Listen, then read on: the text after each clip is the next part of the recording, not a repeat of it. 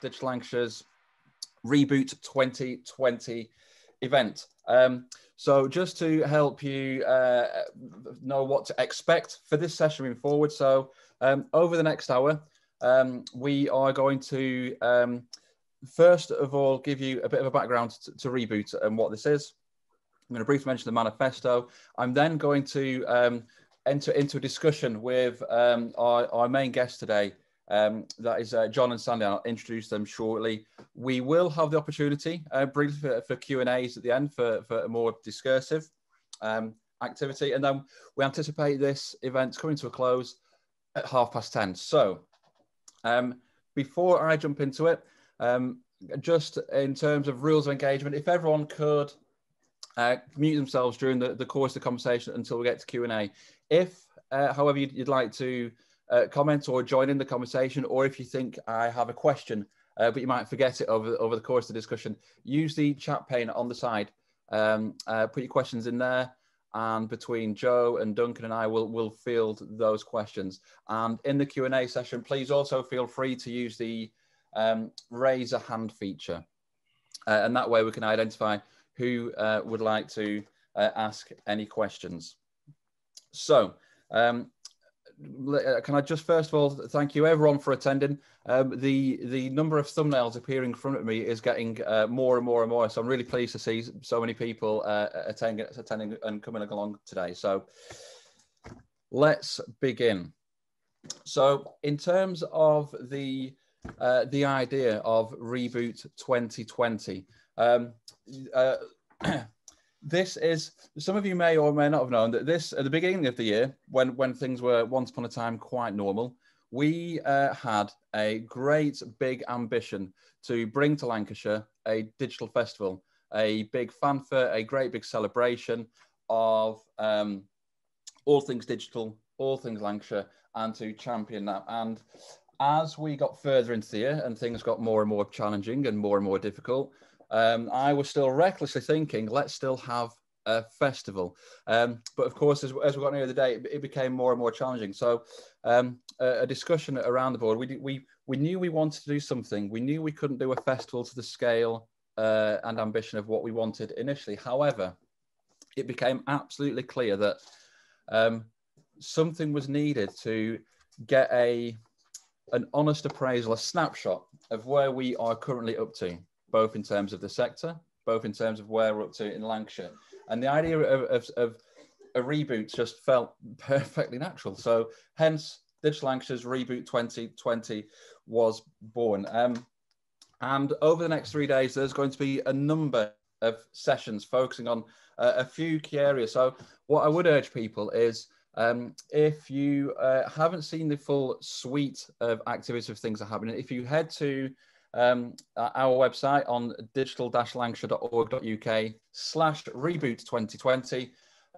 There you will see not only all the links to the events and the Eventbrite registration. Every event to attend is free for this particular forum. On there you will also see and find our manifesto, Digital Lancashire Manifesto, which really is our statements of aims and ambitions, the things that we want to achieve in the region. So whether that is around influence and collaboration, or around engaging support, or working with academia, or advice and guidance to technical hubs, there's a number of things that we are currently active, things that we do. Some of the things you will know about, some of the things you'll have no idea, but we work tirelessly in the background to make things happen. So we have our manifesto. And what I would say, one of the key ambitions of Reboot 2020 is to make sure that after this week, that our manifesto is aligned with what people need, what people expect. Because actually when we put together the manifesto, the landscape was very, very different. So if you head to the Reboot page, on there you will find our manifesto, which you can download. You will also find an event guide for Reboot. So just to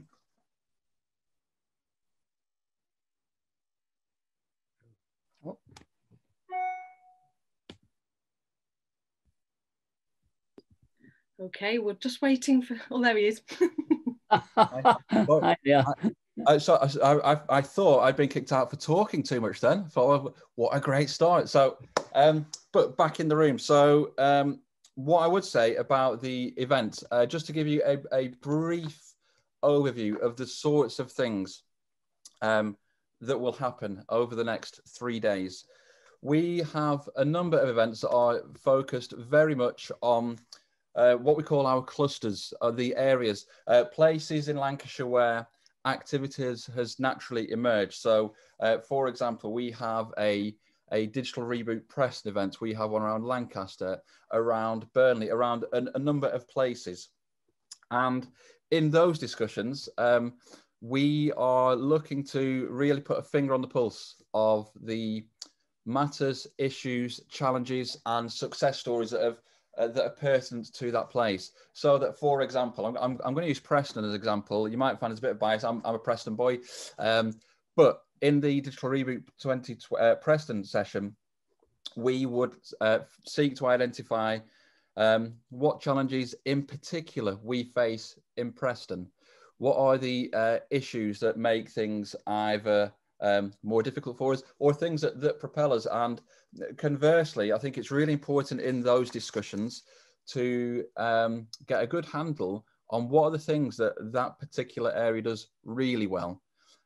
Because I think, and I'm sure I'm not alone when I think this, that we have so many good companies and things that happen in Lancashire, yet we are fairly, what's the better word than terrible, at telling people about it.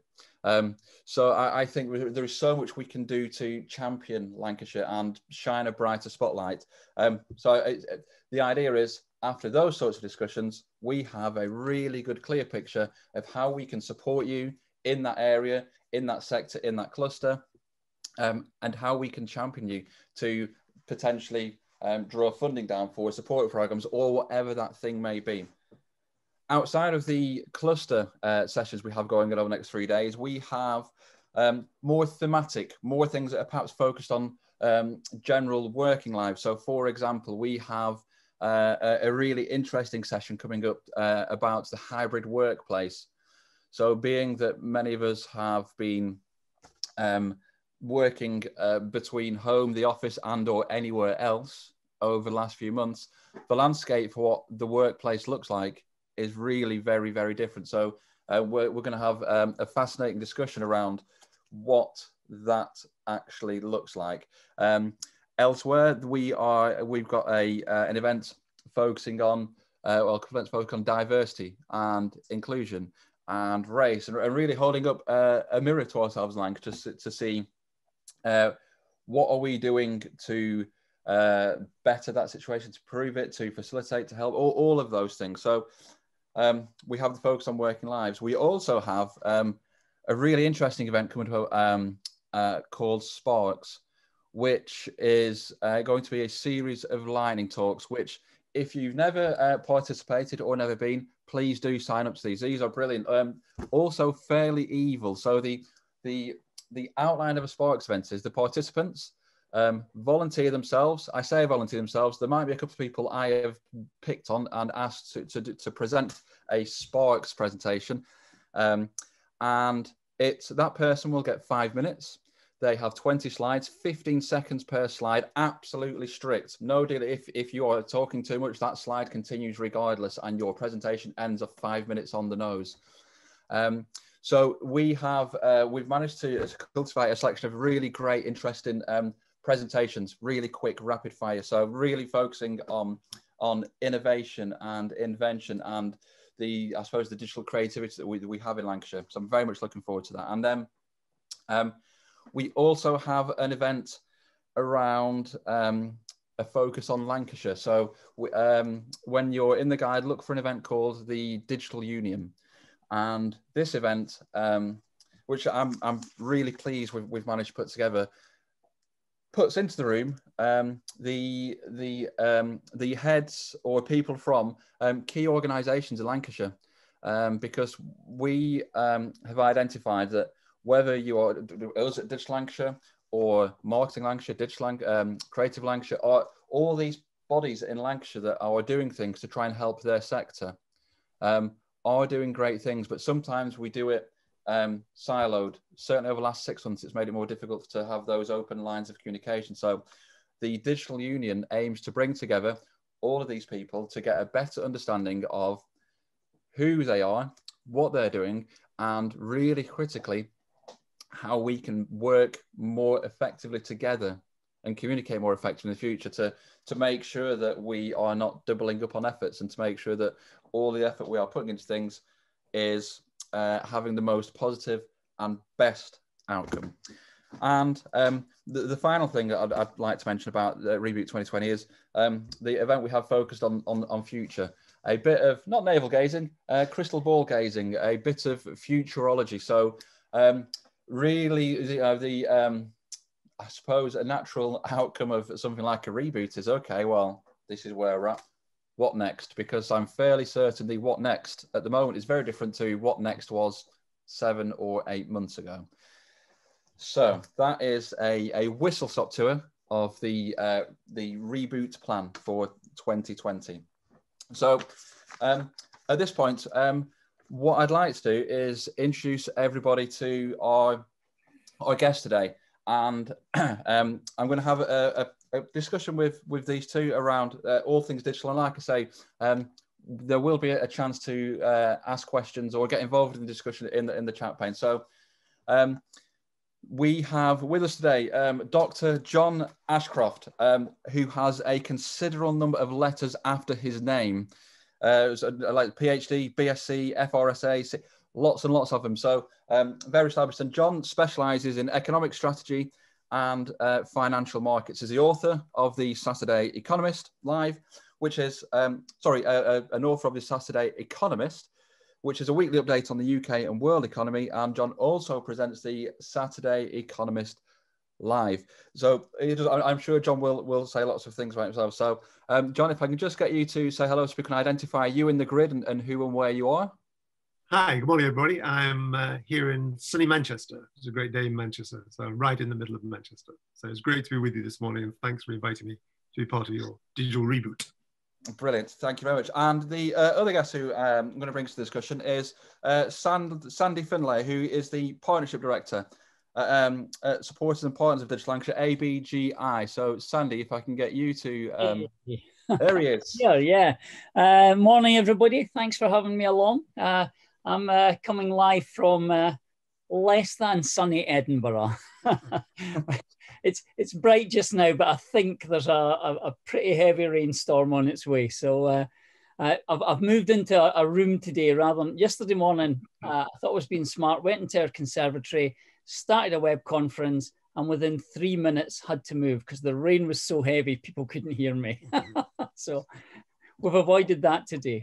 Well, good. Well, it's not looking too bad outside my window. So and just to give a bit of background, so Sandy, like I say, is the Partnership Director at ABGI. He's got 21 years consulting experience in business strategy, marketing and international business, and is a former visiting lecturer in international business marketing at Napier University of Edinburgh. So hopefully, I'm sure Sandy will bring extensive expertise in those areas. So with that in mind, and Sandy, I'm going to just pick on you first, just because you were the last person I spoke to in that line. So I suppose, how important is digitally in your own personal ecosystem?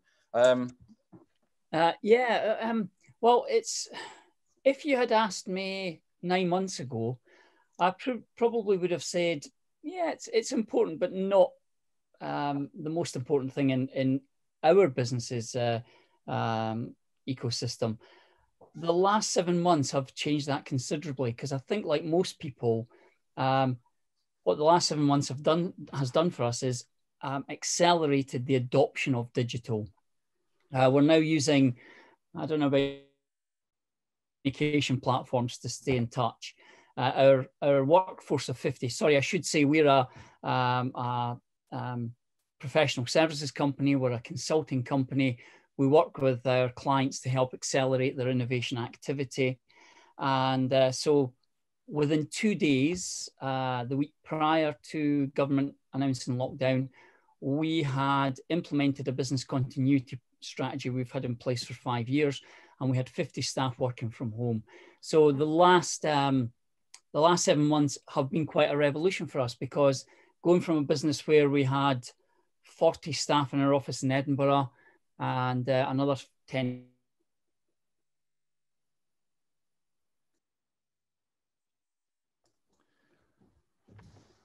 Oh, we temporarily lost Sandy there. It looks like the internet to Scotland has broken.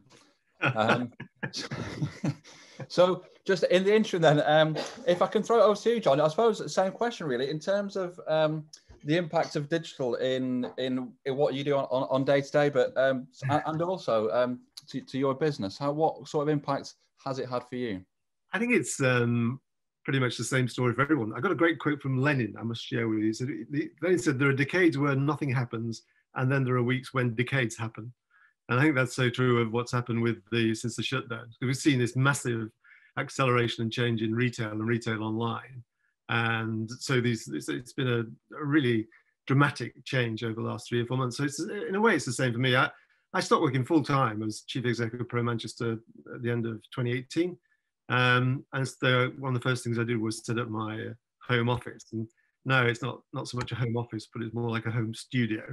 So my wife reckons it looks like a Newsnight production set, but I'm a great gadget guy. So yeah, so a lot of the stuff I was doing were presentations to groups of people, working with clients, and to groups of 100, 150 people. And also we had a series of regular lunches, and obviously that could not happen. So I think that, yeah, it's an acceleration to move online. So I've been doing my Saturday Economist blog for 10 years now. It started out when I first came back to Manchester as the Sunday Times of Quessels. I'd write and talk about my experience in the week, and then talk so much about economics, it morphed into economics. So that's been going for 10 weeks, but for 10 years. What we tried to do is take it far more digital. So doing the podcast, regular podcast, and doing a series of videos, the Saturday Economist Live, trying to do that as a monthly show. So yeah, it's the same, I think, to that investment in digital, in virtual, and the move to the cloud has been so dramatic, but it's just been accelerating over the period of shutdown.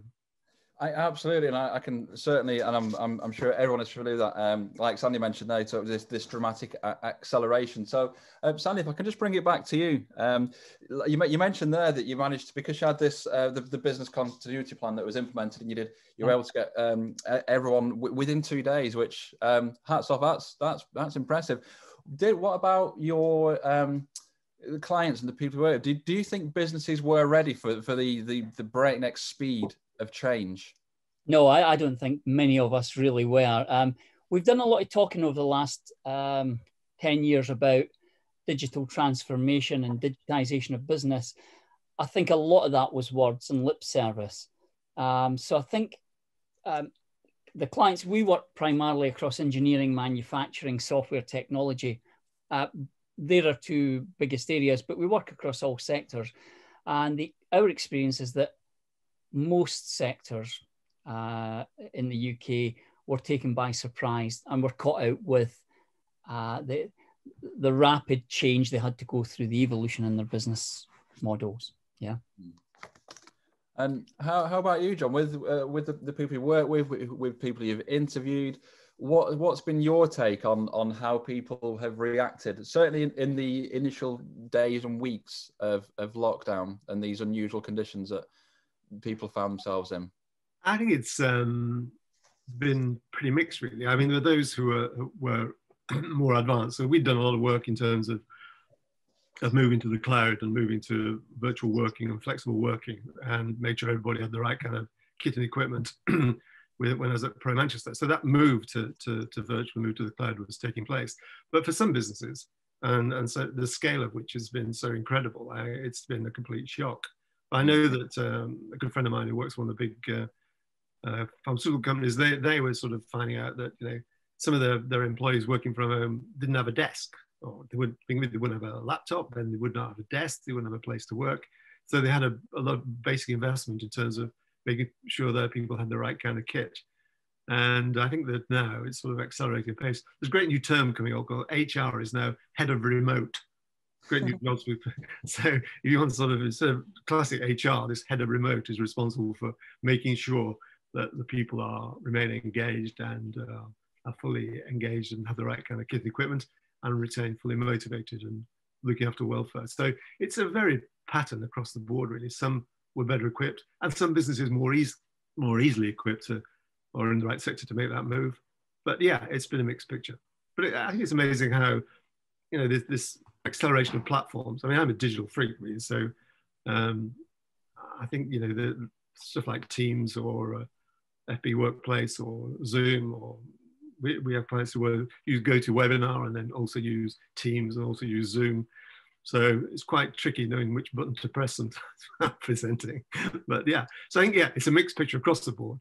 But in some ways, it's, you know, best thing is to avoid reading the news, because looking at the way forward, it can be so exciting. So many great apps coming forward. It's really quite exciting, I think.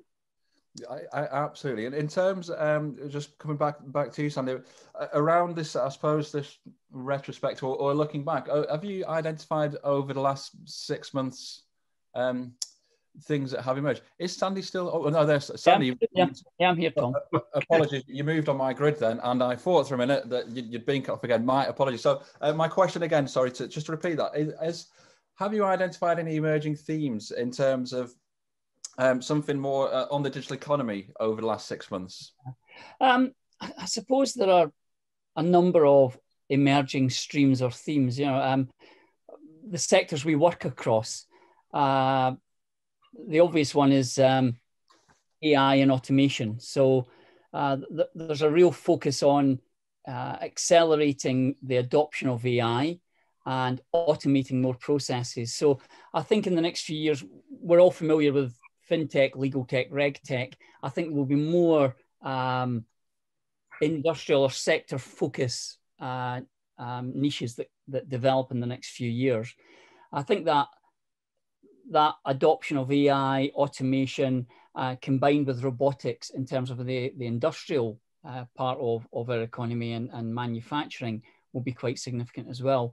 One of the big issues this year for the trade associations that are working in engineering and manufacturing is around how they use digital transformation to really be incisive and do the cost reduction part, because a lot of manufacturing just now is desperate to cut cost out of their operations, and one of the most effective ways of doing that is digital transformation. So all of the big associations we work with in partnership with across the UK, the focus now is on, let's look at the whole digitization process. Let's look at it from design right through to product going out the door, and how do we use digital to streamline that process, rationalize it, and then take out the low or the non-value add parts to improve the efficiency and competitiveness of the industries. Yeah.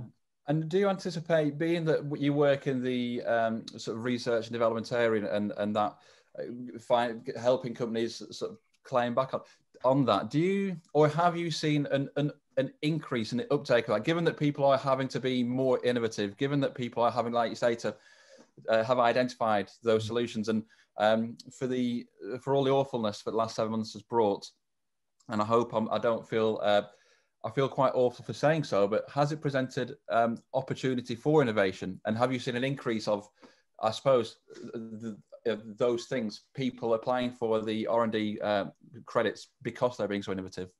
We haven't seen that increase as yet, but the R&D tax relief industry runs 12 months behind real life, because people are just now claiming relief on the money they spent last year on R&D projects. So we won't see that for probably another 6 months. But in reality, yes, I think the first 6 months were just taken up with survival. Most of the companies we worked with were kicked into survival mode. How do we keep staff working? How do we keep our company operating? I think in the last maybe 3 months, there's a turn there.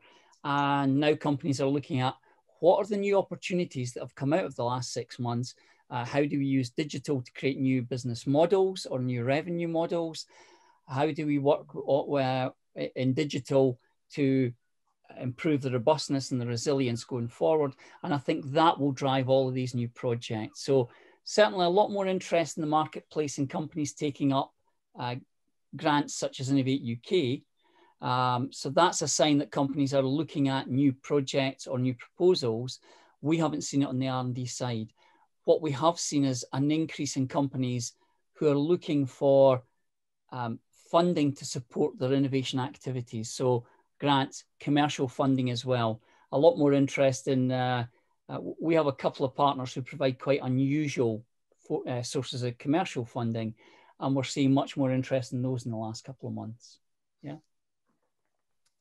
Fascinating. Like, I quite like you say, from going from survival through to opportunities through to new revenue models. I find that fascinating. And so, John, if I can bring it back to you in terms of, I suppose, really, this idea of going from survival to opportunity is a degree of, I suppose, resilience that some people have had their hand forced. So, how do you, in the times ahead, how do you think we could or should develop more resilience? Certainly, given the new tiered lockdowns, how as digital people, organisations, or companies do we become more resilient to change that happens around us? Yeah, I think just echoing what Sonny was saying. I mean, the first wave, it was all about cash, focus on cash and focus on survival, and really taking a hard look at, I've been through several recessions, taking a hard look at your own workforce and trying to work out how many people you're going to be able to bring through this crisis. So then now we're into the sort of, the second stage where we're beginning to look to 2021, certainly from Easter next year, let's say, but we're going to be in some clear ground there. But looking at the challenges, it's really brought to the focus the challenge of digital disruption, really. So we've written extensively, researched extensively on DD and digital disruption. Last November, I was in Moscow as a guest of Gazprom, speaking at the annual conference, and the focus was all about digital disruption and the challenge of digital disruption. And I think when we look at the sectors that Sandy talked about, fintech and so on, I'm talking about manufacturing and robotics, that we've seen the challenge of DD and what it's done to the retail sector at the moment. And then there's a question of, working from home, and is this the death of the office? Will the tumbleweed blow over Canary Wharf anytime soon? So it's the same framework. I talk about CBS News as a like force. You talk about competitors, buyers, suppliers, together with new products and new players. And here we've got bringing to the fore the real challenge of the move online, the move virtual, the challenge of the big D, and how that the ramifications through every sector. So in a way, it's the same framework of analysis. It's the same challenges we face. And this particular crisis is something that's brought it to a head very quickly. Again, reiterating, so much has happened. In retail, they will talk about stuff taking place 3 years or 5 years, development being compressed into 3 years. So it's the same framework of analysis, and it's the same challenges we face, but the big kick is DD. And so, the stuff written on the stuff, a lot of stuff written on the website on digital disruption 2 or 3 years ago that just applies and pushes into 2021. So it's really the big rinse. I mean, it's a big productivity rinse that we're going to expect in 2021. Yeah, absolutely. You talked about there being the same problems of the same analysis. So I acknowledge that the things there is a degree of same, but if you had your great big digital magic wand and you could reboot everything, if things could be recreated in John's ideal digital world, what does 2021 look like in a sense of in a best case scenario in terms of digital, in terms of I think Sandy mentioned earlier about one of the challenges around moving to a more hybrid workplace or working from home often is around the kit that's available to you, or the ability to navigate these platforms. So for example, to put this very long question into context for you, Lancashire's digital workforce, by comparison to the rest of the UK, is much older. So in terms of this perfect digital rebuilt digital sector for 21, what does it look like, and how can we make sure that everyone is catered for? Impossible question for you to answer, John, but I would love to have you to have a go at it. Well, I think it comes out again. It comes back to the structural stuff. You know, you look at your competitive framework and do this analysis we talk about again. CBS News, competitors, buyers, suppliers, new products, new players, and then you look at the sort of differential challenges in terms of that the Pestel framework, all classic strategy stuff. But I think it comes back to the focus on the organisation itself. Age is of no value in this environment because the pace of change is so exciting and it's accelerating. And what the message has got to be, yeah, do your framework analysis and look at the classic challenges, but you've got to make sure that your organization is lean, flexible, and always learning. It's got to learn, and it's got to learn to adapt. And we talk about the age of the hippo, you know, the highest paid person's opinion of being dominant in the past. The age of the hippo has gone. It's got to have a flexible team-based environment where people are sharing and learning and understanding the challenge they're facing. So it's all about flattening the structures, opening out communication, and confronting, or have the sensitivity out there with the confronting the challenges that face. So in some ways, this move has made it even more stimulating because there are so many great apps around for team working and for data sharing. And you know, personally, I can never understand why somebody got paid to teach people how to get things done, you know, with this GTD stuff. But in terms of, I love a checklist of things I have to do, but I end up throwing them away. I need a checklist of checklists that I've used in the past because there are always new things coming up and I can't resist the lure of a new app to test it out. So I think it's about this element of flexibility. Organizations have got to be flexible and they've got to be learning and they've got to have ensure that analysis or that methodology, that framework, that mentality seeps into every facet of the organization. Brilliant. So there are so many sound. I was scribbling sound bites there. So the fact that age is of no value, I think, is in this environment at least, is a fascinating insight. I think, and I quite like the idea that companies need to be lean and flexible and always learning. In fact, we need to learn to learn. So Sandy, if I can, you mentioned earlier, like taking a workforce of 40, 50 people and putting them, everyone's active within that 48-hour window. In regards to your colleagues, associates, or partners, how did you get them to embrace digital in that way? How come you were so ready to make sure that everyone was good to go from the starting line? Well, we've been working on it for 3 or 5 years now. The business continuity strategy has been in place 5 years, and I suppose it's taken us that long. We didn't do it in 2 days. So we have a number of staff who work remotely, working from their homes. It's, you know, since I joined the company 6 years ago, we've been investing in technology that actually makes it easier for people to work from home. So 6 years ago, we had a CRM system that was clunky. It took sometimes 3 minutes to log on to if you were working from your home. Sales guys never logged on. So now we have a system that's cloud-based that boots up as soon as they switch the laptops on in the morning.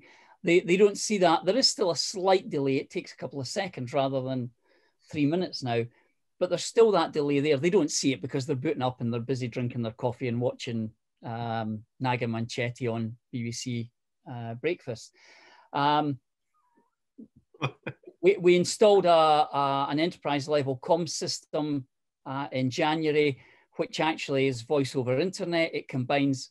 Have you guys gone again? Am I still online? Yeah. I'm here. You're still there. Right. Sorry, all the pictures suddenly went for a second. I thought my daughter's watching Netflix. So we installed the VoIP. We connected it to mobile phones, and from January, everybody, no matter where they are in the country, if somebody calls their desk phone, their mobile rings. So again, in March, it wasn't a significant jump for us. We already had that technology. The real challenge in March was on 8:30 on the Tuesday morning. Our MD had said we want everybody working from home by Wednesday afternoon. And our IT guy phoned us and said, none of the telesales team have laptops. So I need to get all of their PCs, their desks, machines to their homes. And we only have 9 telesales staff. So the MD just said, just go and buy 9 laptops, you know, get the spec you need, get onto Apple, get the laptops in. So that was a mini obstacle for us. You know what? there was nothing that came up that was significant, because the minute we went home, we had our enterprise level VoIP system, which gave us video conferencing. You know, everybody's got Zoom. All of our central apps, all of the apps we use at a business level, the business critical stuff, were all cloud-based anyway. We've been doing that over the last 3 years. So it wasn't a significant jump for us. It was all part of the evolution. What it did do was it proved that our business continuity strategy was robust and practical. Yeah, and I'm sure your IT team had a great time at 8:30 on that Tuesday morning. So hats off to them and the team at ABGI. he's the star of the last 6 months. Guy. And he's the star of the last 6 months, I promise you. But the other thing is, for the last couple of years, we've been using remote access. So again, no matter where you are in the country, if you've got access to internet, if you have problems with any part of the IT system, Brian can get in and help you out. And that's been invaluable over the last 6 months, because it means that all of the staff working from home, no matter how IT literate or competent they are, they know they've got Brian just, 3 seconds away or 6 seconds away. Yeah, interesting that those things, we become so familiar to those support systems, whether it's the go-to IT guy or where to go for help on Zoom. And John, if I can just bring it back to you in terms of, I touched on it earlier in terms of, well, what we did just earlier was look into the future, but during the last 6 or 7 months, has anything what's been the biggest surprise?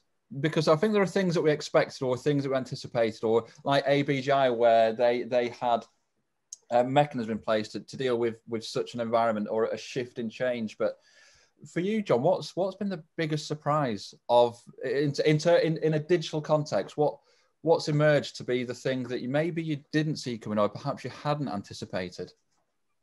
I think it's going to be the whole teleconferencing scene and the emergence of Zoom, really, because I think that the success of Zoom, because I was experimenting with Blue Jeans prior to the end of last year, but just the way people have accepted the online communication and the use of the apps, whether it's Teams or particularly Zoom. So yeah, it's the way in which that infrastructure, people have accepted that as being the norm, the new norm. So yeah, that and the success of government in being offering outstanding leadership and insight as we weave through this crisis.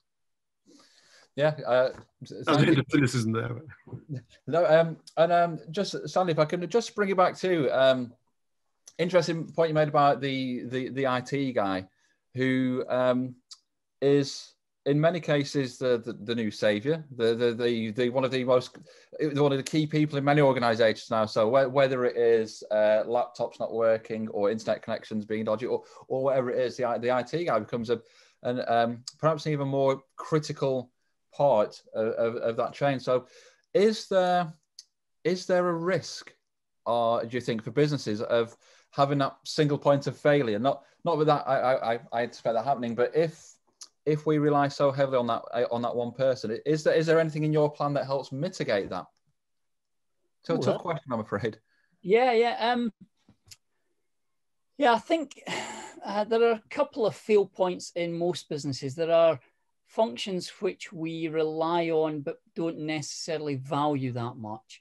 And I think up until March, yes, our IT support was probably a critical fail point because we only have Brian. Brian has always done his best to make sure that if anything ever happened to him, there were other parties we could rely on. We do have plugins for different parts. There's nobody that does the full job he does.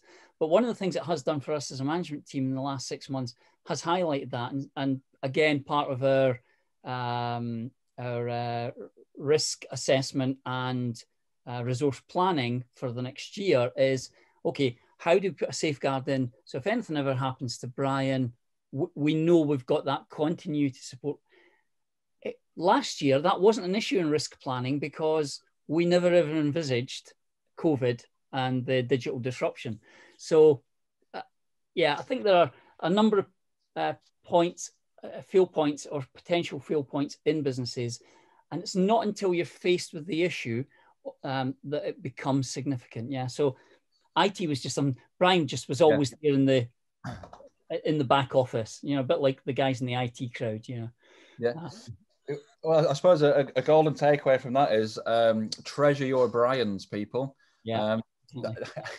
Absolutely critical. So before I open the floor to a Q&A, John, if I can come back to you, I'd imagine you've taken part in lots of these sorts of discussions and forums, whether digital focused, whether COVID focused, whether futurology focused. But how useful are these sorts of events in your experience to, or I suppose, or rather, let me reframe that question. How do we stop these sorts of events from becoming just a discussion talking shop to enacting change from them? Because that's one thing I'm really keen for all of these conversations we have, all the things that we glean, whether it's about the support available to us or ways in which we can better become more resilient.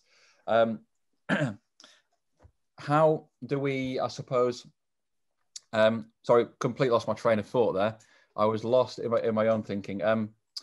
How do we make these sorts of events more meaningful? How do we make things happen after them? I think you've got to go theme specific, really.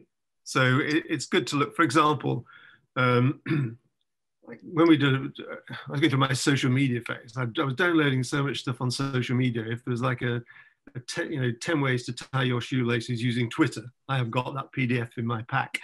So, but it's a question of being specific about the stuff. So again, during the shutdown, I was looking at so much of the best kit to have for home production in terms of, the right camera, the right audio, the right lighting, the right sound equipment, the right podcast stuff. It's having the right kit became the focus to make sure, because you look at a lot of, even doing top TV interviews on TV, the participants are the lighting's bad, the camera angles are bad. But in terms of the kits, I was doing a lot on the kit, the best kit to have to do the stuff. That's why my wife says it's like a news night studio at the moment. But I think you've got a nice ring light going on there, but I suspect heavy lighting. Yeah, they're the heavy lightings. Yeah, so the ring light, I had a ring light, but it was like I was perspiring so much I had to get rid of that one.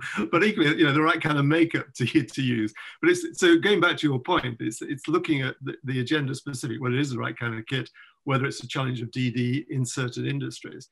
Very much the focus is on, in terms of the reiteration everyone has to go through. It's not just getting from A to B and point B and thinking that's it, you've reached the summit, that's it. Mm. It's constantly challenging and looking at, people talk about the user experience and the user journey. And I was doing a conference, they were talking about now, it's not UX and UJ, it's the product, it's the parcel experience and the parcel journey that you focus in retail, especially online retail, that Amazon has set the standards by which all others will be judged. And I think that we've seen incredible results from ASOS today and Boohoo and the online traders. But they're constantly having to work and reiterate their model. So whether it's logistics, supply side logistics, whether it's the right kit to go online, whether it's the digital disruption challenge and how it affects certain sectors, it's getting a more specific theme into the exchanges as you move forward. So you're developing an agenda, not the structure. Thank you very much. So yeah, around about themes and agendas, perfect. And I do hope that for Reboot 2020, we have got those particular themes in mind, because like I say, I can't say enough that my absolute ideal outcome for the whole Reboot 2020 events is that the manifesto, which I mentioned earlier, changes. It changes and it adapts to what is important, is required to make us a more effective organisation supporting the digital sector. Now, there's a few questions that have popped up in chat. So, Sandy, over to you for this one. So, there's a question here around how do you feel about digital security issues, and how are you looking at those during this accelerated digital adoption period? How can we as organisations, I suppose, be more aware of the security issues that impact that? Yeah, well, speaking as a man who has one password for everything, it is an issue, and I think is it 1, 2, 3, 4, Sandy? Oh, it's not that complicated. It's 0, 0, 0, 0. Yeah. I think as the acceleration of digital and technology increases, we are becoming much more susceptible or vulnerable. So last year, I was visiting the BSI Institute down in Hemel Hempstead. They now have a wing within BSI, which is dedicated specifically to IoT security. And they were telling some horror stories about there was a bunch of hackers who were hacking into people's home systems via the remote controlled jacuzzis. Why on earth you need a remote controlled jacuzzi, I'm not sure. But because again, the makers of the jacuzzi had set the default password on the remote controls as 0000, and nobody thought of ever changing it. There was an instance last year in America where one of the big manufacturers had to withdraw a line of web-enabled insulin pumps off the market because hackers were hacking in and remotely changing the dosages on patients' insulin, and it caused significant problems. So, but it's things that most of us as regular users wouldn't imagine as being a problem. But I think as we see the increase in interconnectivity and the growth of the digital mesh, then that security becomes much more important. I think the problem is a lot of naive users just don't even consider that as an issue.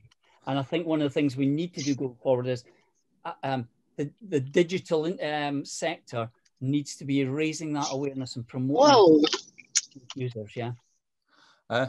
And in regards to, I suppose, this cybersecurity issue, obviously because it's more pertinent and there are more Brians required now more than ever, is there an opportunity here to put apprenticeships more firmly on the map? So as I mentioned in the chat of surely now is a great time to create opportunities in this area around security for apprentices, perhaps?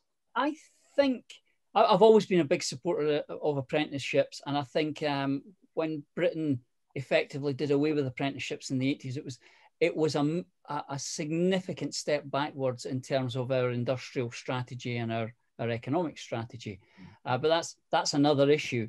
I think the questioner actually says, you know, there was a response there about apprenticeships take a while to work through because most apprenticeships are 3 years. I think apprenticeships is one of the parts. The other things we can do, though, another part of the solution is more digital buddying. So it comes back to what John was saying about turning the value pyramid on its head. Sometimes I do it all the time in our office. I rely on the 20-somethings to tell me how to use apps. Actually, I spoke to one of our software engineers near the start of lockdown, maybe 4 or 6 weeks into it, and I can't remember which app I was having problems with. He was on the phone and said, "Oh, Mark, can you tell me a bit about this? I'm having a problem doing this." And he said, "Sandy, I'm a software engineer." He says, "If you want to know how to get a piece of software to learn at twice the speed it's currently learning at, I can tell you that. I haven't a clue about using apps." He says, "Phone one of the girls." So I think if, you know, there's a combination of things there. There are people in our companies who already know how to use the technology we have. What we need to do is to identify the ones that are having problems and do some buddying up there. I think apprenticeships are a great idea because it combines some I'm going to use the wrong word here, but academic knowledge with practical experience. And I think that combination of academic knowledge and real experience, you know, practical experience is invaluable. But that is going to take a couple of years to work through the system.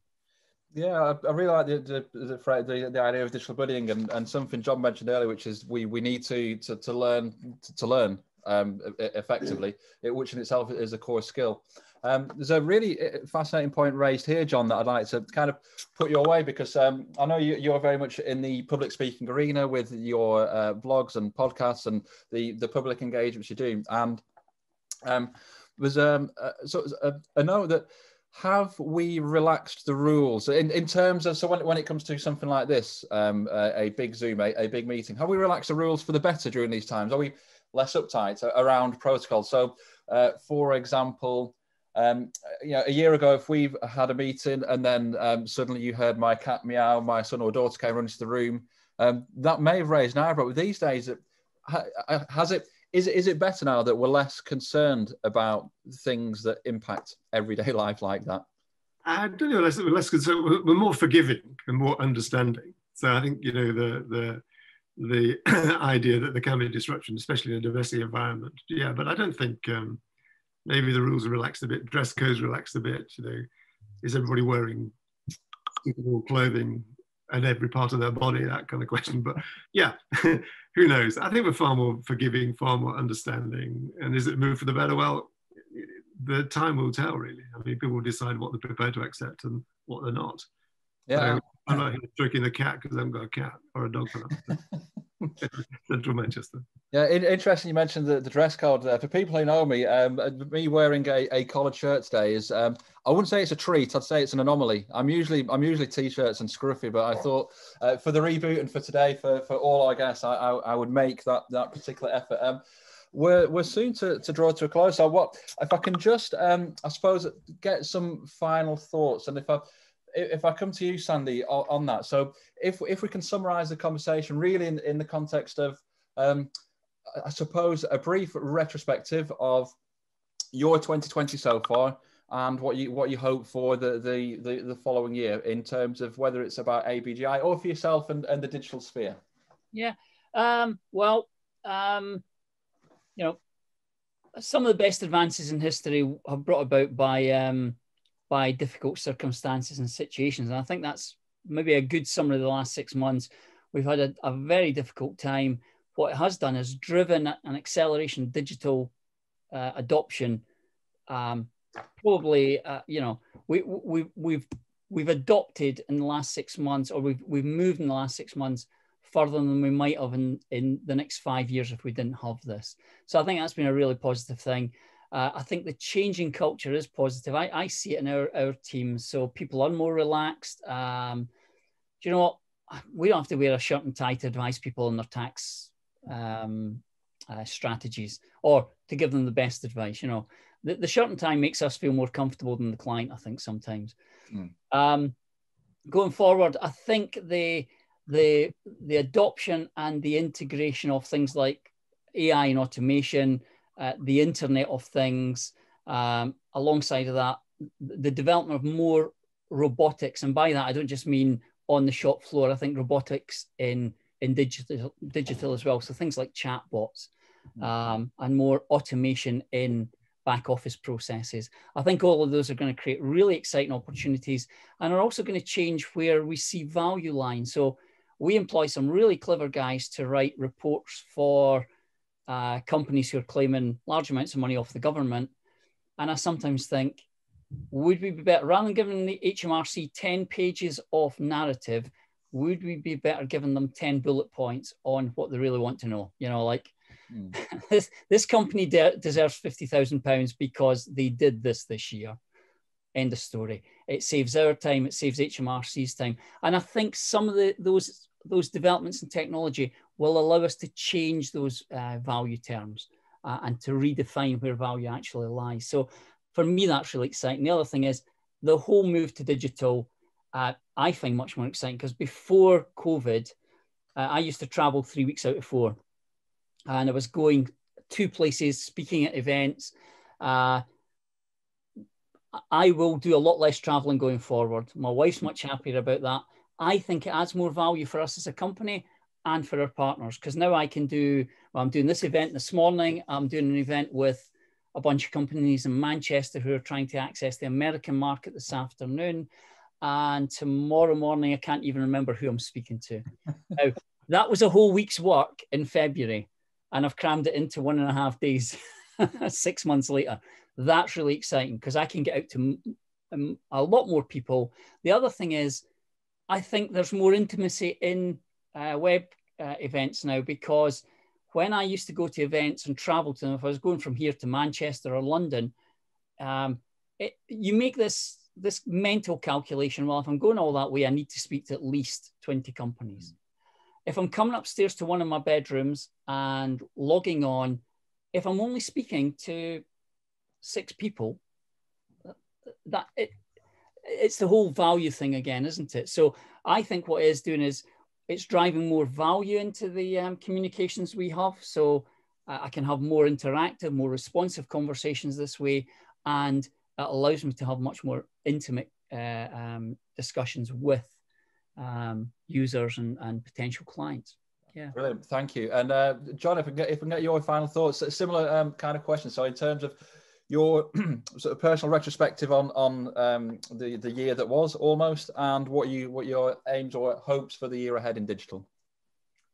I think just going from an economics point of view, what we've seen is the shock to output of something like 20% in the second quarter, and then we see a progression by halves at the moment, barring a second big shutdown. But a steady recovery. So when they talk about what shape will the recovery be, then we always say it's a V. It's always been a V since 1933. So we're expecting this 20% setback in Q2, 10% in Q3, and maybe 5% in Q4, output down by 10% in a year, with unfortunately big rise in employment. But then from next year, especially from Easter next year, then it should be a strong recovery. But it's looking at those sectors that have been badly hit, like hospitality and food and accommodation. But even in those sectors, it's the impact of digital. So the head of IAG was at the conference last week, and he was talking about the use of digital apps within the hotel trade, whether it's going into a bar in Manchester and ordering on your iPhone and it's brought to your table. So it's looking at the shape of the recovery, the impact on the lagging sectors. So some sectors are racing away, some unfortunately are still in the depths of real big setback. A look in the shape of the recovery, the sectors that are hit differentially, but in every area, in every facet, it's the challenge of digital, the progress, not so much digital disruption, but the progress of digital and the sweeping changes that's making. So from a digital point of view, I think it's a very stimulating, exciting prospect as we move into 2021. Absolutely. Well, thank you both, Sandy and to John for your time and your thoughts. And thank you everyone for joining. For me, I've scribbled a ton of notes there. Things I think are genuinely, for me, around the digital buddying or around identifying where we can be more resilient. So thank you so much. I think it's made for a great opening. Before I close today, just a reminder to people to check out the Digital Lancashire Reboots section of the website. So that's digital-lancashire.org.uk/reboots2020. All the events are there, so please do have a look at that. Please do have a look at our manifesto to see where you think we can potentially add value, or if there are any gaps. Right? That's really, really what we want to know about that. Like I say, it's been a fascinating discussion today. Do tune in for other things that are happening today. At 12 o'clock, we've got the Making the Business Case for Inclusion and Diversity for Lancashire Businesses. That's with the Tech Talent Charter. We've also got the Digital Burnley Reboot session happening this afternoon. And if you are interested in the hybrid workplace, which is something we've touched on today, there is a session today going on at 4 o'clock. We've got a really good panel with that. We've got Annie Chesworth, the CEO and founder of Econ. We've got Kat King from Society One. We've got Mish Bond, the CEO, and we've got Jason King. So we've got a whole host of really interesting, good people. So do join us, and also keep an eye on your inbox, because we will be hounding you, if possible, for some feedback, both on Reboot, but also critically on where Digital Lancashire can better support you moving forward. So thanks once more for John, to Sandy, for all our sponsors and partners who've helped to make Reboot happen. And of course, everyone here for joining us today. So hopefully see you at another Reboot event very soon. Thank you very much.